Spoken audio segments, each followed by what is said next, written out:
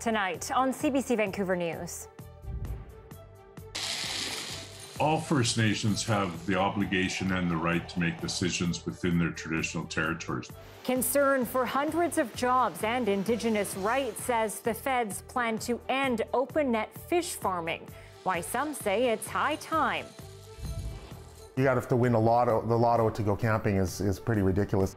After years of crashes and glitches, BC's new camping reservation system opens, but some are still left disappointed. And the sentencing of a man caught on camera shoving an elderly Asian person in Vancouver. This is CBC Vancouver News.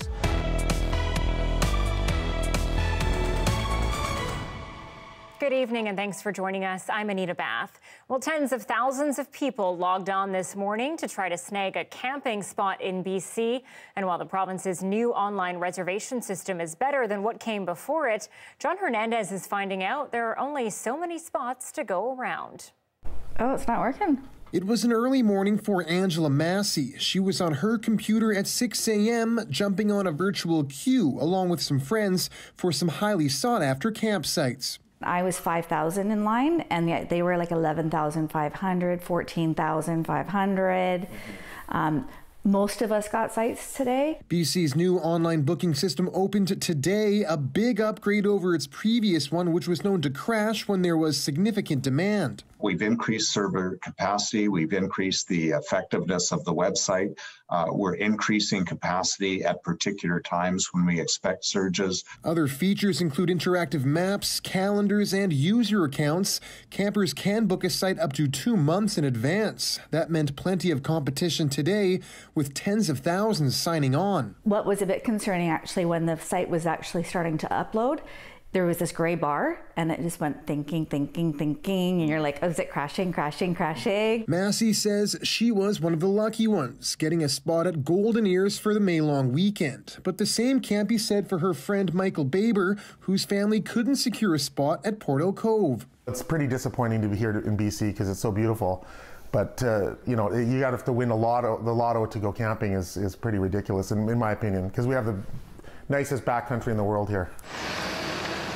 Critics say the fresh coat of paint online does little to solve the bigger issue, which is demand far outstripping supply. Mainland, we've got like 60% of the province living in the lower mainland.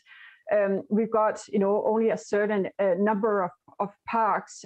All sites, pretty much, with the exception of, I believe, of one park, are 100% reservable. So that means that if you don't know your schedule, for the next couple of months, you won't be able to participate. A province known for the outdoors, with only so many provincial campground spots to go around. John Hernandez, CBC News, Vancouver. It was a disturbing scene caught on camera, and today the man seen hurling racist insults and shoving an elderly Asian man in East Vancouver 2 years ago has been sentenced after pleading guilty to assault. Jamie Bezanson, seen here from behind, was given a conditional discharge and a year of probation. Surveillance video shows him in 2020 grabbing the arm of a 92-year-old victim and shoving him out the door of a 7-Eleven. The victim, who has Alzheimer's, fell to the ground and hit his head. He was not hurt. And in Kelowna, a man has been charged for making threats against a member of the media. Bruce Oridzuk, seen here wearing blue in this video from July, was recorded shouting racist insults at a security guard outside a Kelowna vaccine clinic. His charges, though, stem from a separate incident later that summer. He's been hit with one count of uttering threats to cause death or bodily harm against a journalist. No charges have been laid for his exchange with the security guard. An Abbotsford man has been charged with assault after he allegedly pulled a gun on an unhappy customer. Police say the victim bought several items on Facebook Marketplace before realizing some of the goods were fraudulent. He confronted the seller and demanded his money back, but the seller went to his car and allegedly pulled out a firearm, threatened the customer, and fled. Police say he was later arrested, charged, and released from custody. Vancouver police have blocked off Lost Lagoon tonight as they deal with what they're calling a suspicious package. Police say it was found near the footpath around the lagoon earlier today. It's not clear what the package is, but the force has called it in its emergency response team. Victoria Police are setting up checkpoints near the BC legislature, deterring a convoy of anti-COVID mandate protesters who seem determined to converge on the capital. While protest vehicles are being turned away today, our Legislative Bureau reporter Anita Bathe tells us they could soon be targeting another Vancouver Island community. The lawn of the BC legislature is clear of tents and protesters, with only a small group left this afternoon.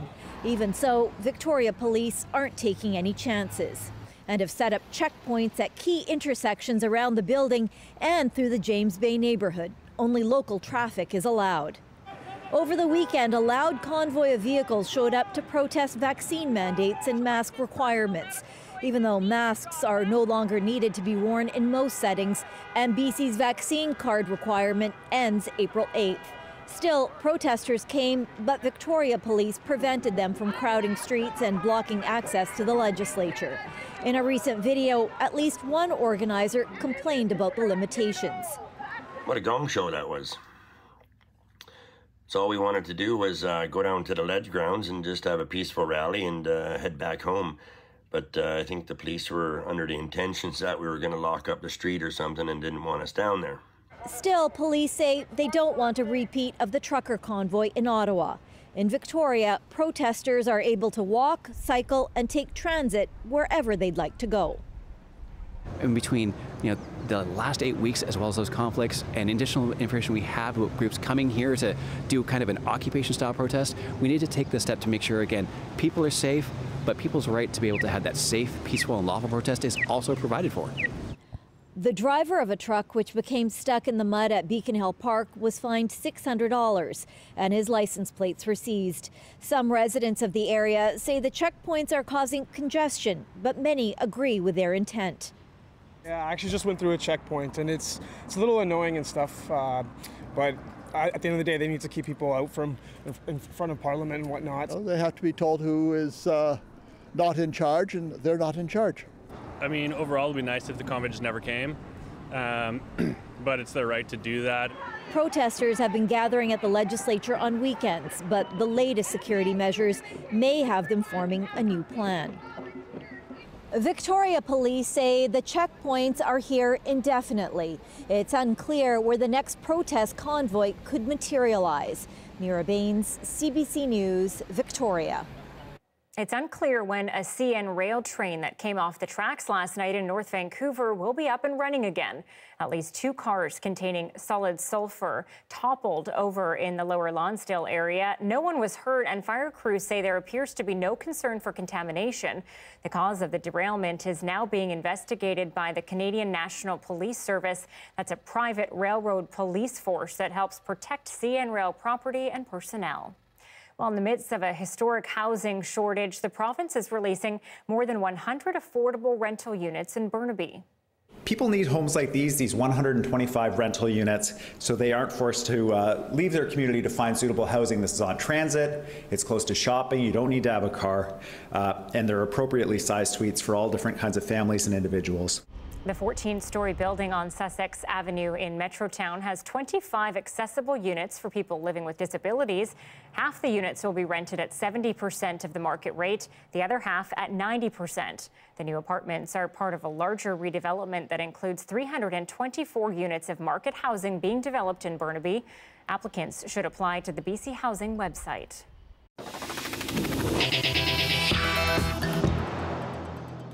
Well, some First Nation communities say hundreds of jobs will be lost, along with millions of dollars in income, if the federal government doesn't reverse a decision to close open net fish farms. As Joel Ballard tells us, the farms are linked to failing wild salmon stocks, accused of spreading disease and sea lice. The deadline is set. All open net fish farms need to close by 2025. But key stakeholders say they've been left out of the conversation. No longer are we going to sit idly by while people decide what's best for our territories and the people within them.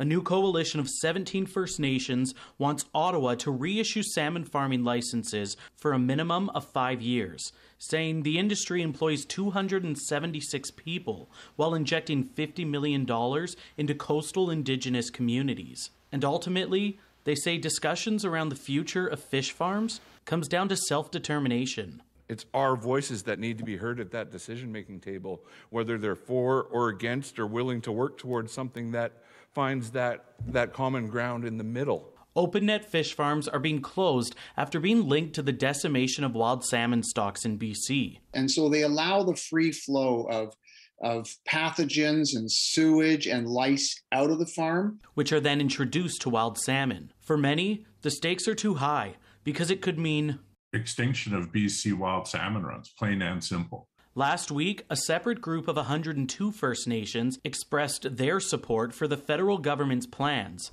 although it's a balancing act.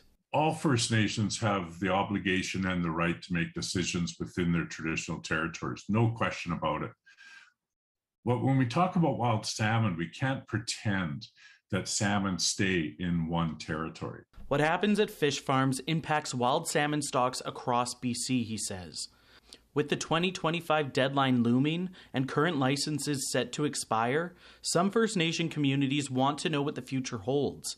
And BC Green Party MLA Adam Olsen says multiple levels of government have dropped the ball when it comes to communication. Frankly, this is on the federal government, who have known this date was coming and seemingly decided to let us to get here to a point where the important conversations with the Indigenous nations that have been involved in this clearly haven't happened.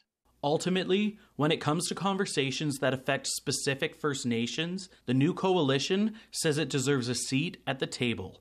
Joel Ballard, CBC News, Vancouver. Well, dozens of supporters turned out this morning as an historic Aboriginal land title case got underway in BC Supreme Court. The tiny Nuhatlet First Nation wants to prove its claim to hundreds of kilometers of Crown land off the west coast of Vancouver Island. As Jason Proctor explains, observers are expecting a groundbreaking trial. The lawyer for the Nuhatlet First Nation began his opening remarks by saying the case itself is about reconciliation, a chance for a judge to undo a historical wrong that was done nearly 2 centuries ago when the British claimed sovereignty over land he says belongs to his clients. The court case has been called historic because it's the first to follow in the footsteps of a precedent-setting case in 2014. At that point, the Supreme Court of Canada gave the Chilcotin First Nation Aboriginal title over more than 2,000 square kilometers of land in northern BC. The top court set a test for title that includes exclusive occupation of a piece of land in 1846, the year of a treaty that drew up the boundary between what is now Canada and the United States. The Nuhatlet First Nation only has about 151 members. The Crown land they're seeking Aboriginal title over consists mostly of Nootka Island. Oh, this is huge, it's monumental, and as I mentioned, we're going to prove to the entire world the inherent rights and title that the Nuhatlet people have never ever surrendered. Their lawyer, Jack Woodward, told the judge hearing the case his client's ancestors met Captain James Cook in 1778, the year the British explorer sailed into Nootka Sound. The province disputes the claim, arguing the Nuhatlet who were in the area when Cook arrived were a weak and small affiliation of groups who had been displaced to the area by other Indigenous peoples. The trial is expected to last about 60 days, calling on historians, archaeologists, and even an ethnobotanist who claims there is evidence Indigenous people cultivated the land centuries ago. Woodward claims there's no question the Nuhatlet have a right to Aboriginal title over some of the area. The issue to be determined in the coming months will be how much. Jason Proctor, CBC News, Vancouver.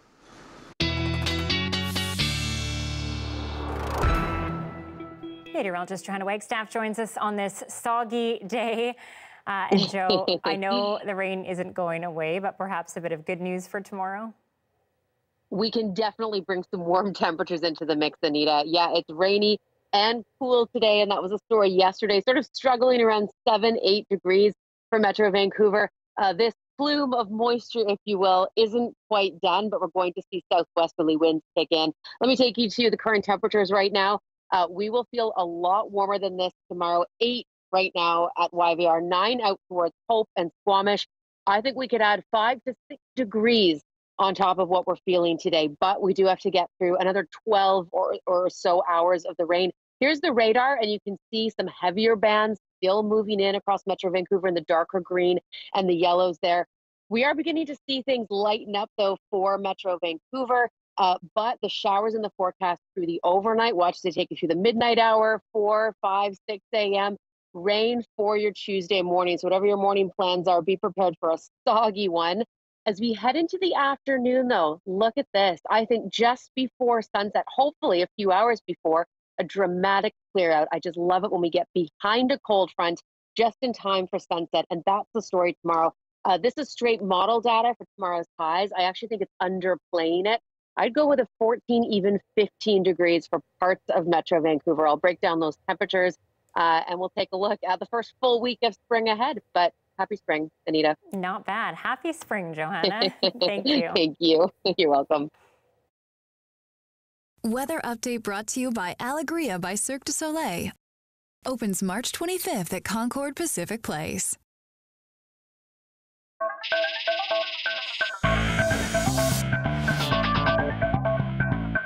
Well, the NHL trade deadline has come and gone, and after staying quiet for most of the day, the Canucks took action just before time ran out. They sent forward Tyler Mott to the New York Rangers, and in exchange got a 4th-round pick in the 2023 draft.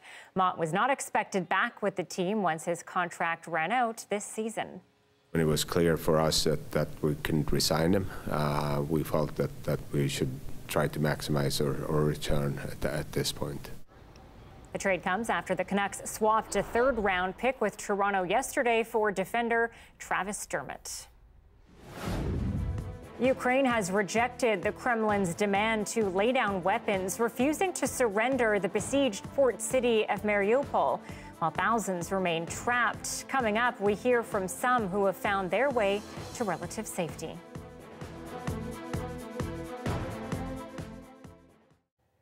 Welcome to our commercial-free live stream. Edmonton's video game sector is flourishing, and the city's growing industry is attracting a variety of talent who bring the games to life. Stephen Cook visited a couple of studios to learn more.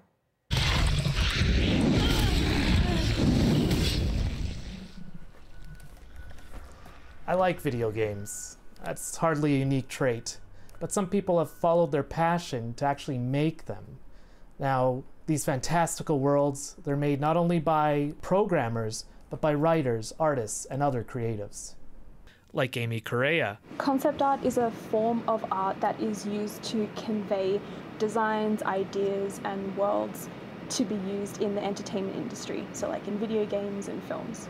Correa has been a concept artist at Beamdog for 2 years. A longtime gamer herself, this is the realization of a dream. I'm still new at all of this, and like my career is just starting, but this is definitely where I want to be, and I don't think I would have moved all the way from Sydney to here if it wasn't my dream. Major games are now like film productions, requiring skill sets for writing, illustrating, music composition, and more. People from the city are benefiting too.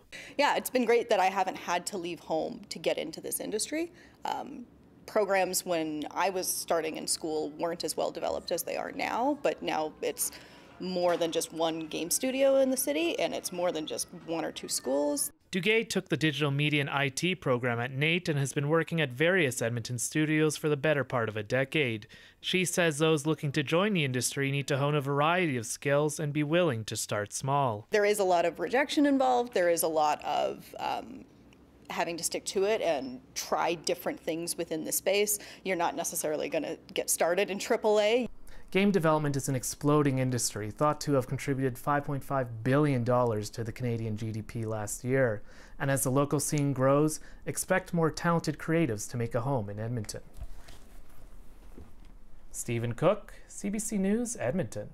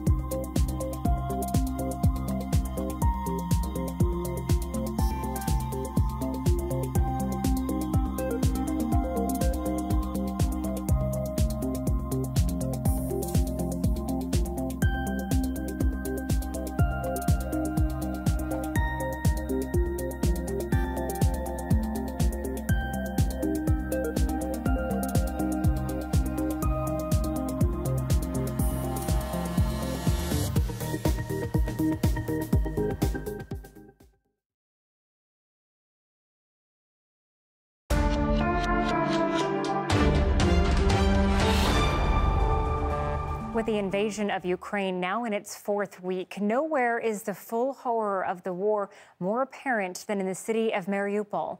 Under relentless siege for 3 weeks now, officials say nearly 90% of its buildings have been damaged or destroyed. The city is almost completely cut off, making it hard to get a clear picture of what's happening. By some estimates, as many as 300,000 people are trapped in desperate need of food, water, and medicine. And as Susan Ormiston explains, those who managed to escape accuse Russia of targeting civilians. Вот это моя кровать, вот здесь я сплю. Tatiana Bulkina had her first good sleep in a month in this Lviv shelter, on the floor but warm and safe. She escaped her bombed and blackened city, Mariupol, on Friday after 3 harrowing weeks trapped in her basement, nearly out of water and food. But she did get out, still tormented by the siege. Ужасное пекло, ужасное пекло. A horrible hell. While I was going out to find water, I saw a young man, his face burned out, leaving only his skull and his eyes. Голова, череп весь. Tatiana, do you still see those images, even though you're safe here? Ну, его не забудешь. Не забудешь ничего. It's impossible to forget. So you're worried about those you left behind?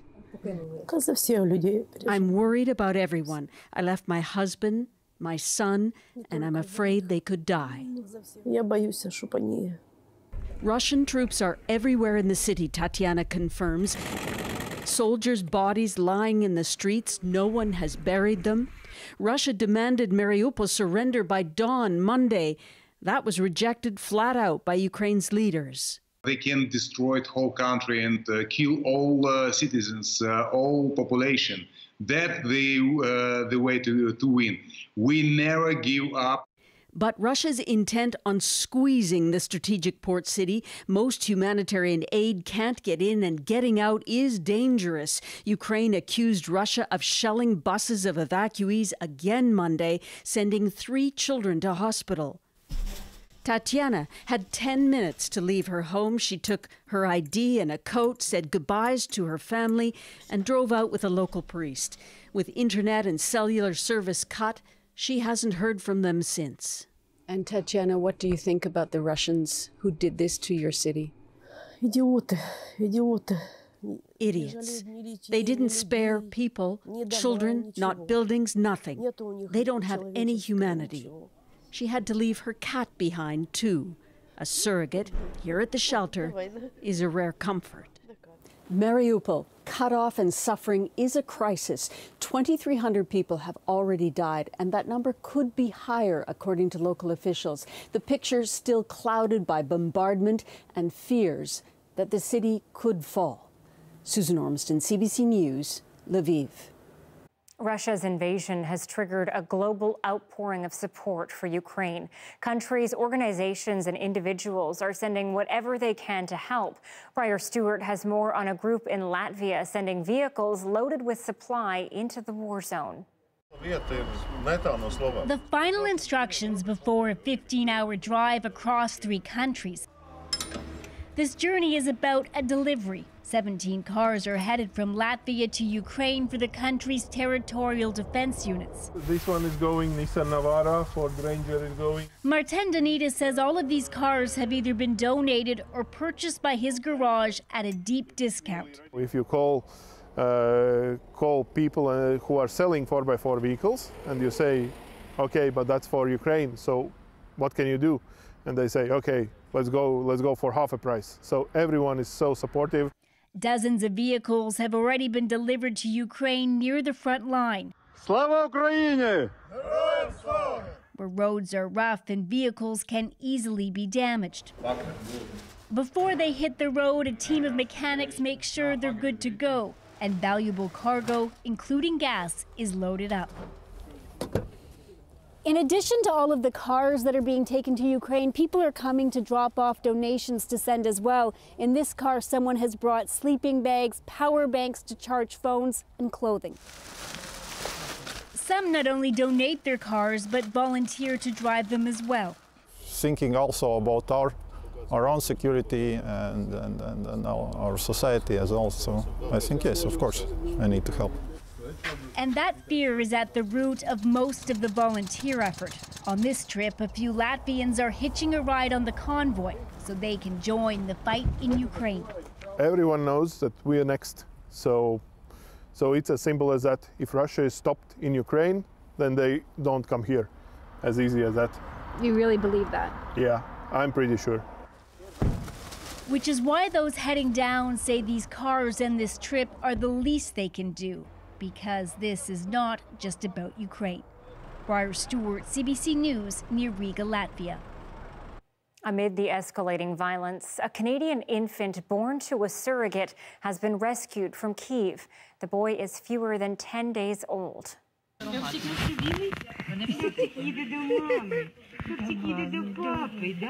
my God. Members of an American nonprofit organization packed up little Ari and managed to get him out of harm's way. They delivered him to his parents, who had traveled from Canada to a city in western Ukraine to be united with him. The family has now safely crossed into Poland. The exodus of nearly 3.5 million Ukrainian refugees is starting to overwhelm neighboring nations. And so Canada has pledged to make it quicker and easier for them to come here. But there are calls for Ottawa to speed up that process. The CBC's Salima Shivji has more on that from Warsaw, Poland. This is a city that is buckling under the strain of hundreds of thousands of refugees, Ukrainians who have crossed the border into Poland and ended up in the capital city here. Warsaw has some 300,000 new arrivals. That's about more than the population of Windsor, Ontario. It's made the population of Warsaw, this capital city, jump by about 20%. And that means there are long lines outside community centers giving out free food, long lines at documentation centers where refugees are trying to get their identity papers in order. There are also a lot of these refugees that want to move on to different countries. There's a long line right here. We're outside of the Canadian embassy here in Warsaw, and these are all Ukrainian refugees who are waiting to get their biometrics done, basically fingerprinting and photos to make the visa process a little bit easier so that they're able to go to Canada to meet up with family or friends. So they are waiting for these appointments, sometimes all day in line here. A lot of people wondering what is happening, how long the processing time will take until they are finally able to make it into Canada. And earlier today, I did speak with the mayor of Warsaw, who was talking about the burden on his city and how city officials are really scrambling to help all of the refugees to deal with the influx of people. And he called on more Western countries to do more. I've talked to Justin Trudeau myself when he was in Warsaw, and he promised support, and I know that Canada is open to Ukrainian refugees. You have one of the biggest Ukrainian diasporas in the world, so I welcome that, and I would simply say as quickly as possible and with minimum red tape. The minimum red tape is his ask, and there is an urgency here. The biggest movement of refugees across Europe in decades, and the message from Warsaw's mayor, he can't do it alone. Salima Shivji, CBC News, Warsaw.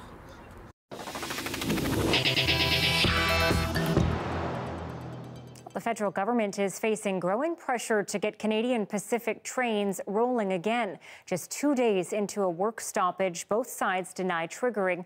It's hitting across the country, including right here in BC. Karen Pauls shows us what happens when more than 3,000 conductors, engineers, and other workers are off the job.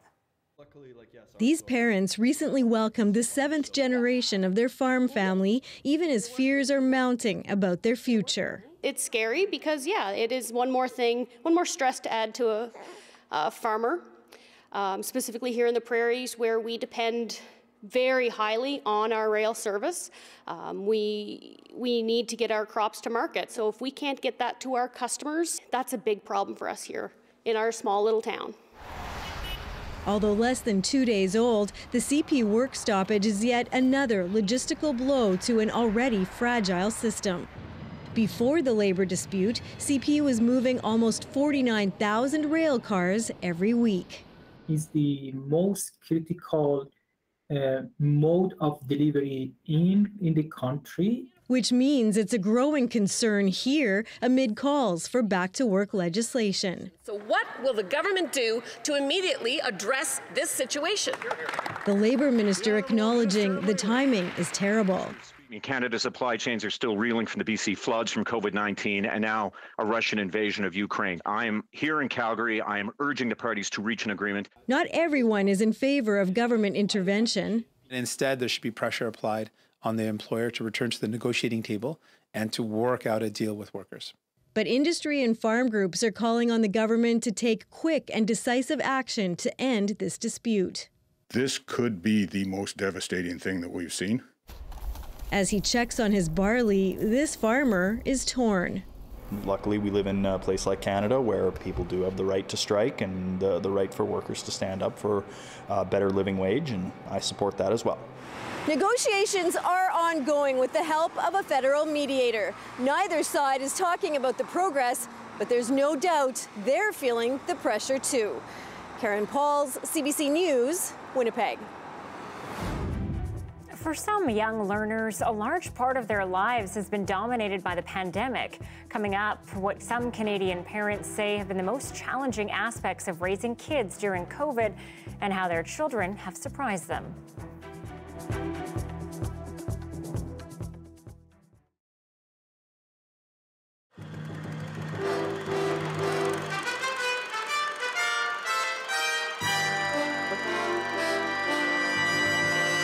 Vancouver fans call this the Grizzly Roar. But it's often more of a whimper these days. Hard to muster up much enthusiasm when a city's hoop dreams are about to be shattered. Doesn't look good. I enjoy every game I come to, so it's pretty sad. If all goes according to plan, by season's end, the Grizzlies are gone. With the NBA's blessing, the American owner wants to move his American players to an American city. And it's all about making big American bucks. When he bought the team last year, Michael Heisley saw things differently. I intend to do everything in my power to make this franchise a success in Vancouver. That was before he figured his losses would run over $60 million this season. Now Heisley is shopping for a new home. I know that people are disappointed with me in Canada. Starting with his 6-time season ticket holder. It makes me feel like we have been somewhat cheated. David Nelson hopes to save the Grizzlies by hunting Heisley down with lawyers. He's suing for what he calls false representation. This city's not been given a chance from day one.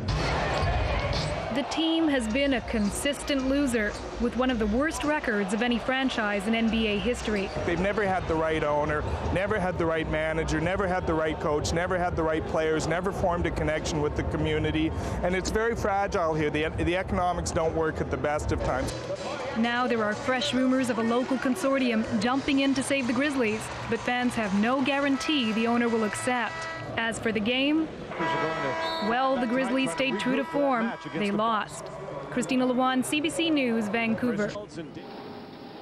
Over the weekend, 6,500 tons of herring were caught in a 39-hour blitz. A very brief season for fishermen who needed a cash bonanza to get out of debt. And when you see the fish cascading into bins, it looks and smells like prosperity. But in this case, looks are definitely deceiving. Today's postmortem, a mediocre catch at best. And for John Bunn, it just wasn't enough. Well, yeah, I consider myself a casualty. Bunn is 30 years old, 15 years in the business, and $130,000 in debt. Crippling interest rates, rising fuel costs, and falling fish prices have caused him to give his boat back to the bank. The people I feel sorry for are the people with the houses and the wives and the kids. The banks are reluctant to repossess because there's virtually no resale market for fish boats. Nevertheless, one fisherman took off for Costa Rica, trying to hide from his banker till things turned around. And he thought he might sell the vessel to people involved in the drug trade, and then when the U.S. Marshals seized it, he'd buy it back from them. But when the poor fisherman realized his mortgage would still be outstanding even if he got his boat back, he gave up the idea and is on his way home a very unhappy man. Jerry Thompson, CBC News, Vancouver.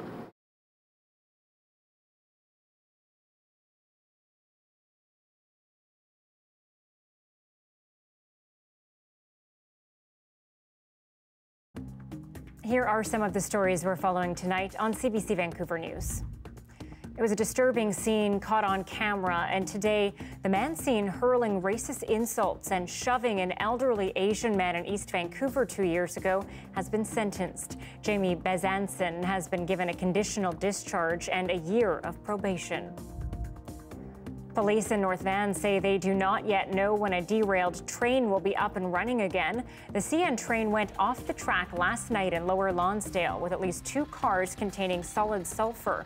The mineral is used in household and industrial products.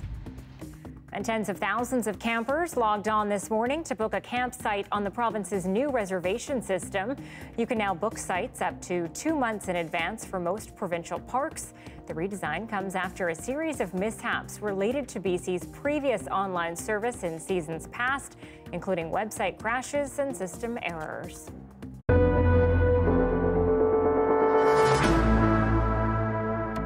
To COVID-19 now, BC is reporting another drop in hospitalizations. 19 fewer patients in hospital since Friday, but at least 3 more have been admitted to critical care. 8 more people have died over the past 3 days. And starting today, British Columbians aged 30 and older are eligible to pick up rapid test kits at pharmacies.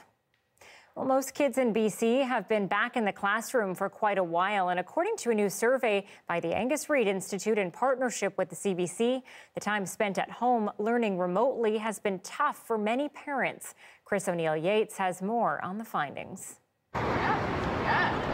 This survey says the past 2 years have been tough on Canadian children and their parents in terms of mental health and physical health. Hit worst are people in low-income bracket with poor access to health care, especially the immunocompromised and new Canadians. 7 in 10 parents said remote learning had been difficult for them and their kids, especially those with children from 6 to 17. And that really stands out in this survey, the extent to which parents feel frustration. 2 out of 3 felt that decision makers have not been listening to parents and let them and their children down.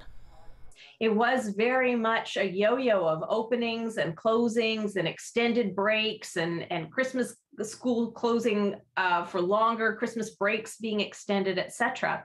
Through all of that, parents have not only had to navigate what am I going to do with the kids through this time if I'm back to work or if I'm working from home, but also, are my children actually getting the knowledge that they need to be cramming into their little heads? But on a positive note, Curl says children have been showing amazing resilience throughout the pandemic, and they've had good support networks to help them navigate and their parents to navigate the past 2 years. That's how Amy Grace feels. She says it's been tough in many ways, but her 6-year-old daughter is doing fine. I also think too, this is not the first time. We're not the first generation to deal with something like this, and we're not the first group of people to have to suffer because there's something going on in the world. And of course, we probably have not seen the end of the kinds of restrictions and changes that parents and kids will have to adapt to. Chris O'Neill-Yates, CBC News, Halifax. In addition to the challenges faced during the pandemic, many post-secondary students now have to contend with soaring tuition fees. Deanna Sumanak-Johnson has this report on how the rising cost of education is affecting student lives outside the classroom. Dane Monkman says he's luckier than most. The tuition for his graduate program is up to $8,000 a year, funded by his band, the Peguis First Nation. Even with a part-time job, it's still difficult to make ends meet. We're usually going to buy in bulk from places like Costco, getting meals prepared for the full week at a time, and even, trying not to go out and spend anything at all on sort of entertainment purposes. In other cities, rent is so high, some students like Yasmin Gardi have to turn to food banks for help. And I live in a 1-bedroom apartment and my rent is $1,700 per month. On top of living expenses, tuition costs are set to rise again this year for both domestic and international students, and those from abroad are limited in how much they can work in Canada. So I'm maintaining my schedule at only 20 hours a week. It's not enough to maintain yourself. It's definitely not enough. It's at a fast food place? Yeah, it's at a fast food place, so I'm getting paid minimum wage. Tuition for this New Yorker attending college in Canada, close to $20,000 a year for courses that are all online. Rent for his shared basement apartment, additional $12,000 a year. Nowadays, most people my generation that I speak to, none of us really have any expectation of actually owning a home. That's one of the reasons Dane Monkman is working with Canadian Federation of Students to lobby for a freeze on tuition increases, more scholarships and bursaries, or to forgive student loans. That sort of debt that hangs over students or becomes a barrier for entry for students is really hard to deal with and certainly keeps some students out completely. So that he, the first generation of his family to attend university, isn't the last. Deanna Sumanak-Johnson, CBC News, Toronto.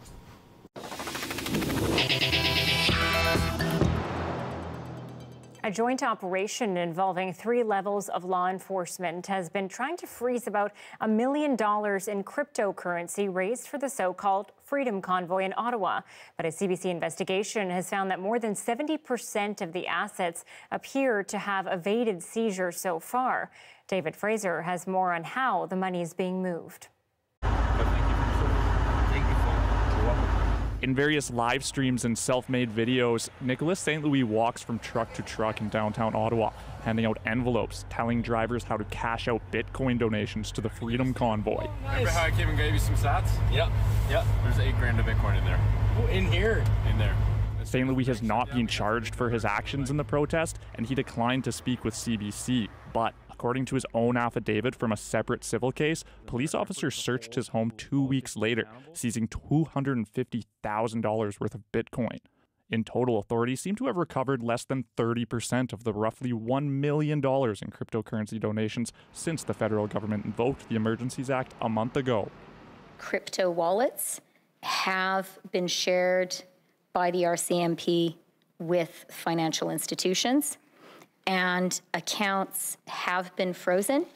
The act authorized the freezing of convoy assets, but CBC's own blockchain research reveals large amounts of funds continue to be moved in the days after.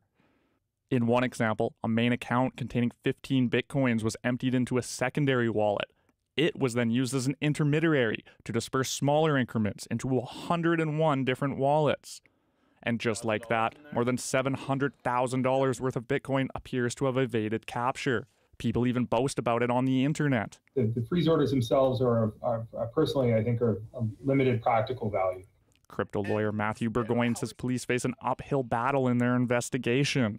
And it's so easy for someone to transfer cryptocurrency from wallet to wallet, peer to peer, in a way that doesn't involve cryptocurrency exchanges that are regulated, in a way that doesn't involve financial institutions. The RCMP won't confirm or deny any investigation, but says it does have the capacity to recover crypto assets and use a variety of police procedures to tackle crypto crime. David Fraser, CBC News, Ottawa. Well, crypto isn't the only digital marketplace captivating speculators and profit seekers. What you should know about the real estate boom happening in the metaverse, coming up. And at 6:43, a live look down a wet Georgia street, downtown Vancouver. A little sunshine to look forward to after we get just a bit more rain. Johanna has your full weather update next.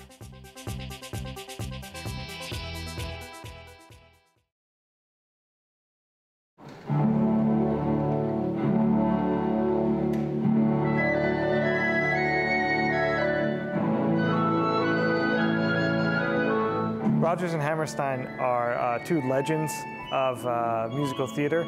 They created so many inventions and innovations in the genre that makes them legendary, and their songs are just so incredibly beautiful.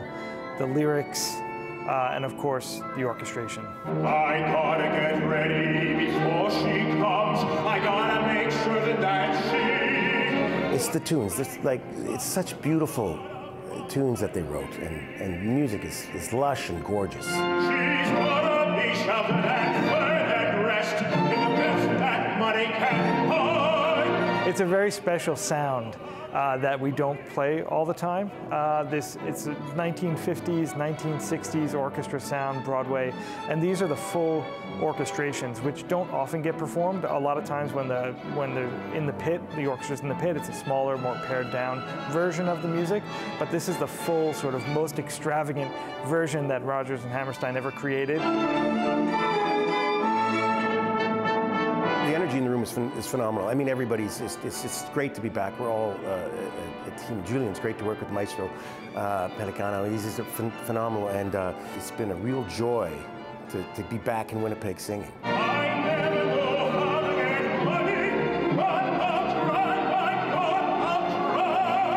Overall, it's the melody, and that's often the case with music that stands the test of time, is that the melodies are just so beautiful and inventive and natural that we can't help kind of getting them stuck in our ears. But at the same time, it's the lyrics, the subject matter, the ideas that what they were trying to do through their musicals that makes them so important and also so well loved. Some people may really have seen these before and know them, and that's kind of the nerve-wracking part about doing pieces that people really know, is because they're going to be mouthing the words with me. Let's hope the words come out of my mouth the right way.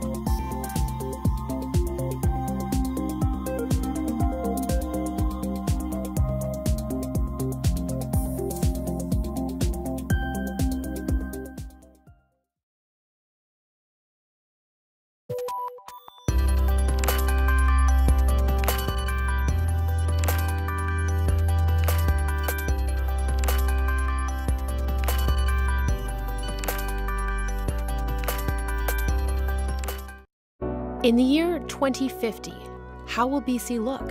From agriculture to cities, how will climate change life? Don't miss 2050, Degrees of Change, a CBC Vancouver original podcast, now available.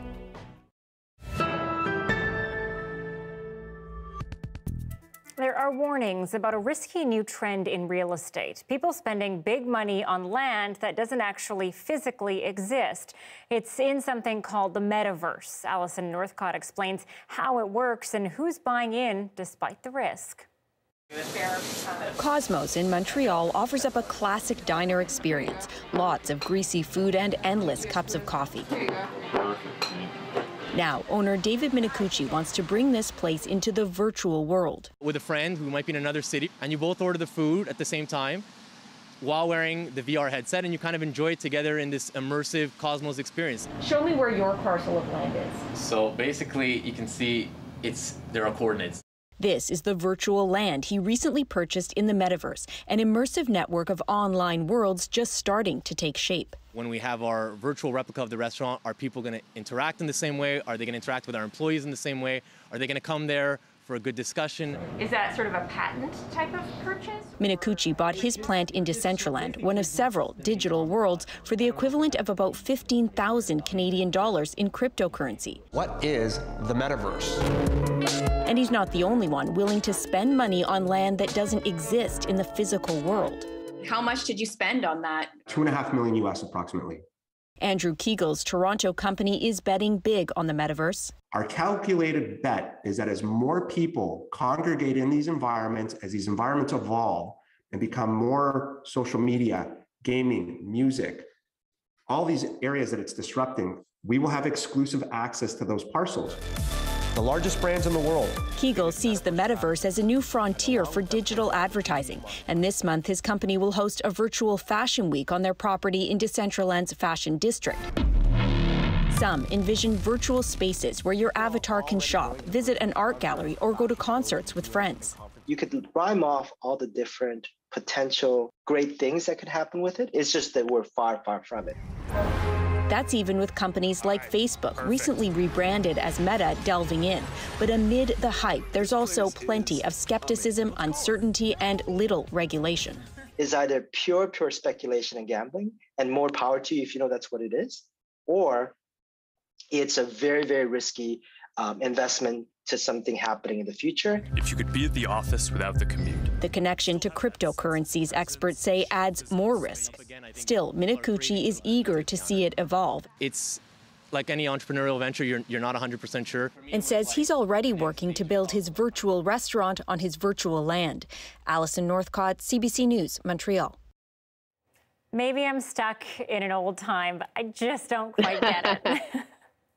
I know, Anita, there's nothing like going to a restaurant or watching a concert in person. That's a tough one to get behind. But then I was thinking virtual storm chasing maybe could be interesting. Okay. Yes, Maybe you're onto something. Maybe you got the next big thing. Copyright this immediately. Yes.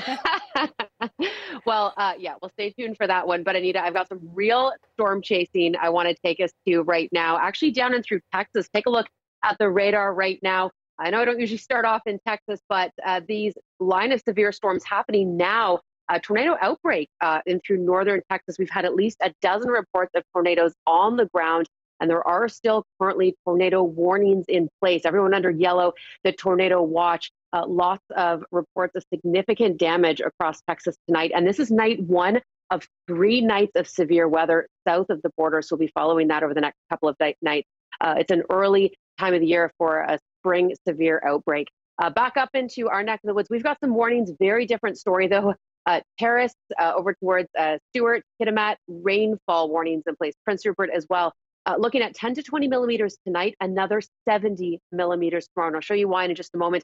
I've also got the severe wind warning in place. That's a marine warning for the Strait of Georgia, but wanted to keep that on anyway. As a heads up for tomorrow, we could be looking at 90 kilometer per hour winds. Heads up if you were thinking of crossing on the ferry. We'll be watching that.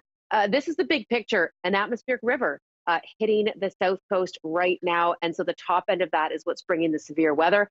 We will see the passage of this front tomorrow. Watch as I take you through the rainfall totals. Maybe another 10 to 20 millimeters for Metro Vancouver overnight tonight through Tuesday morning before we get to the other side of this. Take a look at Kelowna's forecast temperature for tomorrow. Parts of the Okanagan could hit to the mid to high teens with that strong southwesterly flow. Showers in the morning, clearing in the afternoon. It's a one-day taste of summer, dare I say, before things cool back down to seasonal. We will see that spring test tomorrow, 13, 14, 15 across Metro Vancouver.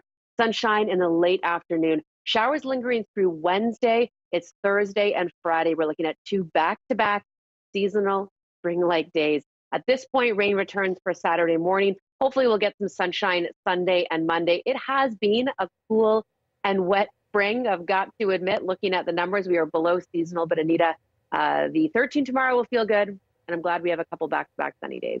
Definitely. And you stayed true to your word and you pulled out the leather jacket today. Very nice. Thank you for noting. Yes, we get like 6 days a year. I am not wasting one of them. All right. I got to get mine out of the closet tomorrow. You do. You do. Thanks, Joe. You're welcome. Celebrities share their spotlight with Ukrainians, shining a light on the conflict and raising millions to help civilians under threat of invasion. That's next.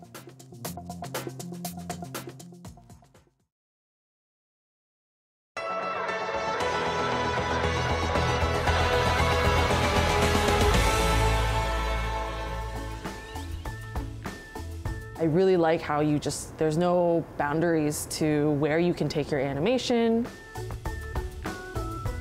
It was fun, but intimidating. Its possibilities are endless. If you can imagine it, you can animate it. You draw all the frames, and then when you play it, it's like, oh wow, it moves. It's good. My own profession is an animator, so that's kind of my example that I would be working with. So before diving into kind of creating this masterclass and look that Film PI would have and package, I'm kind of doing a pilot course. So I did a 12-week animation course that I taught online. Delivery of education and training has been hard to do in a physical space and in close contact. So we've developed and started working on our remote delivery of programs, and this 2D animation was one of the programs that we did. And the software was also free, which was great. So it didn't feel like, you know, you were committing too much if you weren't going to be very good at it. The first exercise was a bouncing ball. Everybody was in the same boat. We were like, you know, watching our first animations of a bouncing ball bounce across the screen, and we were like, it's magic. This is so incredible. From something simple like that, we dived into a little bit more complexity. I wanted to kind of test them and see how far they can go. She demystified the whole process, and everybody ended up producing stuff. So that bodes well on Teresa's teaching. We provided mini tablets for the students to borrow and take with them. They come with like a stylus so that you can draw and have a little more control. They're really good with things like, you know, the pressure on the screen. And I enjoyed it more than I thought I was going to. It was like a big grown-up playing with crayons, a coloring book at the end of it, only it was your tablet and your computer screen. And then I made sure that the course was kind of centered around accessibility. Meeting with the 2D animation group was kind of gets you out of that isolation funk, and you end up being productive and creative and social. I'm very grateful. It's an incredible feeling to support and to encourage someone who has put their time and passion into something that they believe in.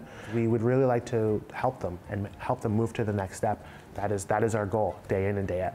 We always need more creativity. We need more people who can come up with innovative ideas, who can represent and tell a story, right? I don't think we'll ever lack that compartment of skill set, so the more the merrier, you know?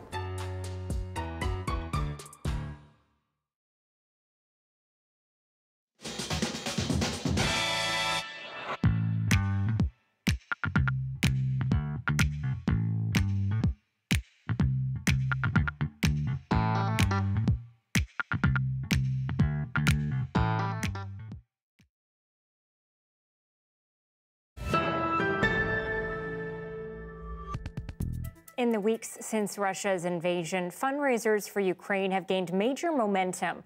We've seen efforts here in BC to raise money and send life-saving goods and medical supplies overseas. But now millions are rolling in for charities spearheaded by celebrities. Lindsay Duncombe looks at some of the creative efforts to support a country under attack. Hi everyone. This is the changing face of celebrity activism. Меня зовут Ирина. Retired soccer player and megastar David Beckham handed over his Instagram stories to the head of a perinatal hospital in Ukraine. She shows how babies are cared for in the basement between air raid sirens. There's a link to donate to UNICEF.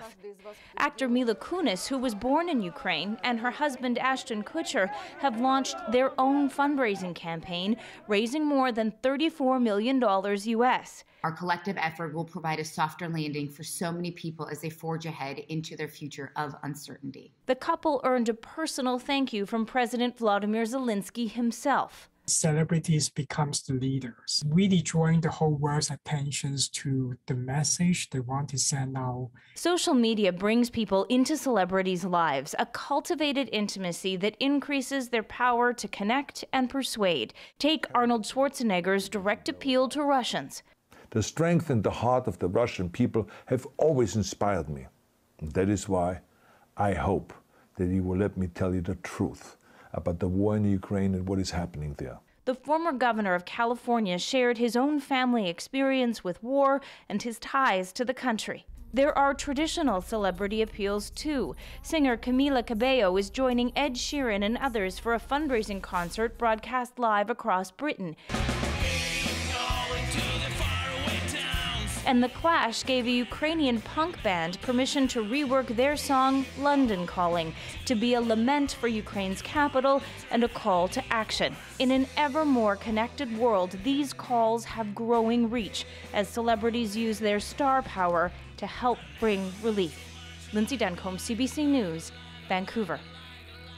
That's it for CBC Vancouver News on this Monday. We're back tomorrow and appreciate you joining us. Have a wonderful night.